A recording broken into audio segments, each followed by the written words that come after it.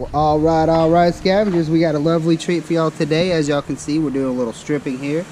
We got some pretty heavy gauge wire right here. If I had to take a stab at it, I'd say that was like 8 gauge, maybe 6 gauge. I don't know. It's pretty big stuff. It's in that really long piece we found probably about a week or so ago. So we got some of this we're gonna strip for y'all tonight. And then let's see over here. All this we got here from Neil. Some really big heavy duty gauge stuff here. We are gonna strip all this for y'all as well and make some money doing it. Let's get it. Ooh!